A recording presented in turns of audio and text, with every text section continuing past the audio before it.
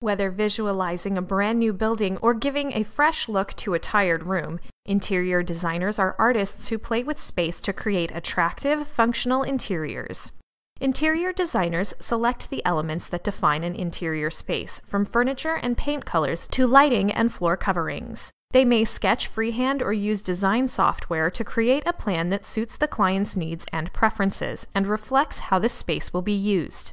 Interior designers draft project timelines and estimate costs, place orders for materials, and oversee the installation of design elements. At project completion, they follow up with clients to ensure their satisfaction. Designers must be familiar with building codes, local regulations, and universal accessibility standards. They may work with architects and builders to define permanent aspects of a space, such as a room size or wall or window placement. Some interior designers specialize, for example, in designing healthcare facilities, kitchens and bathrooms, or in using sustainability principles in their work. Meeting with clients during evening and weekend hours may be necessary. A number are self-employed.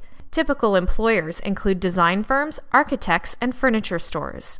To enter the field, interior designers usually need a bachelor's degree with a focus on interior design. Some states require licensure.